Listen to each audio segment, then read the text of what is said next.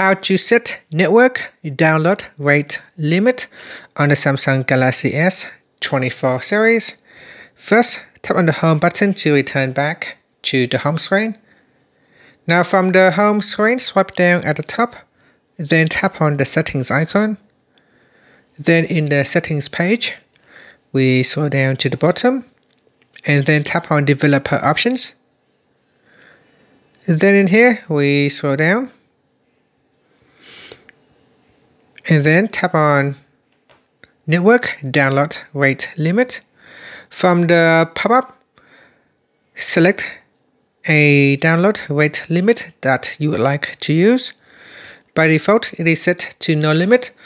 In here, you can set it to 128 kilobits per second, all the way up to 50 megabits per second.